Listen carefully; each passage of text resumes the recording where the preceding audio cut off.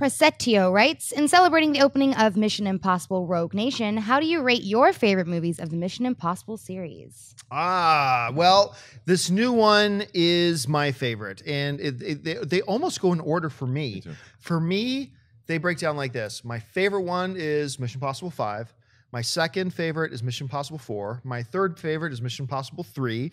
My fourth favorite, and this is where it finally switches up, is the first Mission Impossible. And my least favorite of the Mission Impossible films is the one that, if you believe the trailers, was starring Anthony Hopkins, who ended up being in it for 2 minutes, which is Mission Impossible 2. So yeah, I would go 5, 4, 3, 1, 2 would be my order. What about you? I would go 5, 4, 3, 1, and then one. Can I put the Bourne movies or something in there? Because I don't want to even put 2 in there. Can I put one of the yeah, but I had the same exact list. Just 2 is a separate movie. It has nothing to do with the Mission Impossible. It's a John Woo action film. Right.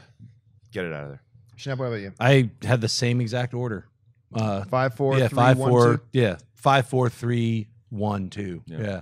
But it was really tough for me because 5 and 4 are the best. And so I was I kept vacillating between 4 or 5. So I could, just to be different, I'll say 4 or 5. But no, like the fifth one was so fulfilling. The story and I felt like so good. Yeah, the action scene at the end of this one I thought beat number 4, and that's why 5 wins, because I really loved 4. I thought, the Brad Bird did an incredible job directing. Yes, he it was did, such an amazing action film that it made me want to see another Mission Impossible. I couldn't wait for Mission Impossible 5, and Mission Impossible 5 delivers on all fronts. Yeah, and it's so. We'll talk about this in the Spoiler territory. I mean, right out of the gate, as soon as boom, this movie starts, you're into it. Yeah, it's from beginning to end an incredible action film, and it made me forget about Bond and Bourne. I was like, I can't wait for Mission Impossible 6. I would never thought I'd say Which that. they're talking about starting shooting next summer now, all of a sudden.